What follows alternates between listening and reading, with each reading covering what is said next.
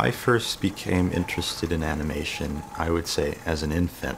So at some point, my father came across a bunch of old 16mm films, and the experience of seeing the film projector running and of seeing cartoons that I was not able to see on tape or on television was really a mesmerizing experience for me.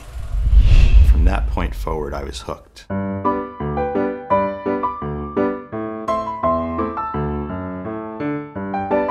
Silent animation is kind of a lost art form. Like, silent films are very much a part of film canon, but silent animation kind of gets lost in the way. Most people don't know that there was animation before Steamboat Willie. The basics of animation came about through trial and error.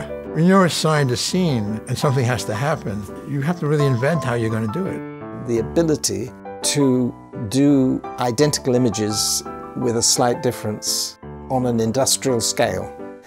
It's just incredible. A lot of these guys were young, a lot of these guys were drinking. This was during Prohibition especially. There's a lot of winging it going on. I've always felt that animators sit there, they flip these drawings on their desks and saying, I'm a genius, I'm a genius. Because they see something happening that they didn't really know if it's going to work or not. It's fascinating to romp through the teens and the 20s with quirky, interesting characters in stories that are not necessarily only for kids, that reflect a very different era.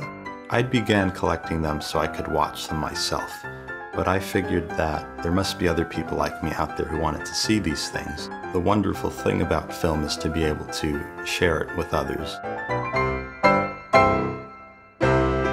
The best of the silent era has never been surpassed.